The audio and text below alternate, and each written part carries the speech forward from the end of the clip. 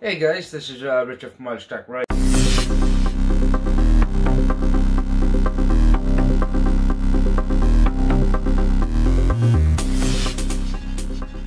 Okay, first of all, I'm going to say is I'm disappointed. After all the RGB fans I have looked at on Amazon, that is including GIM, Upper, Antec as well, and I'm very disappointed. From my initial thoughts of the Etsy RGB fans from Amazon, I thought, alright then, 25 quid, they were down in price.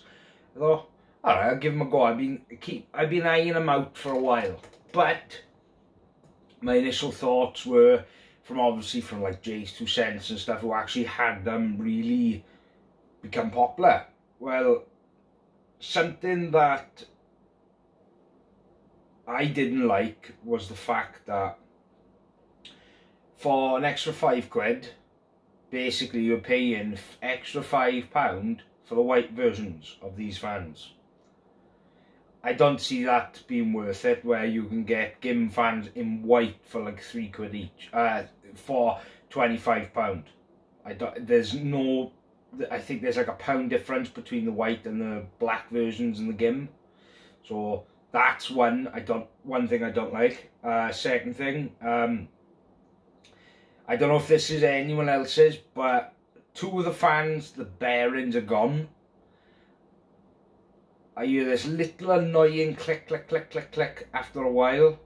I only installed them, and after a day, all I kept hearing was a little annoying click, click, click, click, click.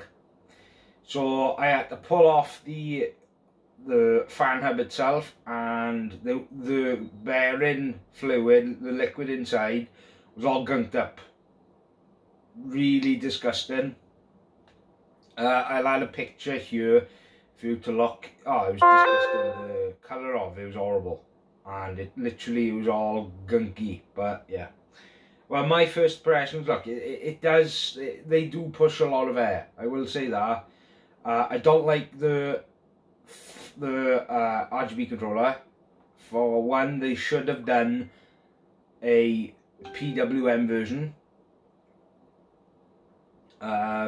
instead of this priority 6-pin crap that GIM uses. That's one thing I don't like about GIM, is the fact that their fans are this stupid 6-pin instead of being a 4-pin PWM and a normal ARGB header. But I don't know why, but it's probably just because of the fact that it's cheaper to produce. I don't know that that specifically.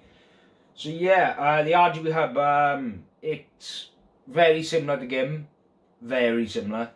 The controller, the RGB controller over here, it's okay. It's a cheap one, like they sell with the GIM packs.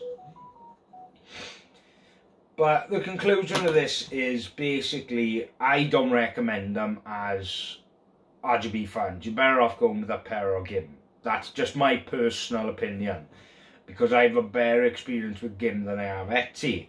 And for they do offer 5 packs of the RGB fans, but Upper offers that as well. But the best thing about the Upper fans is they are 4-pin PWM.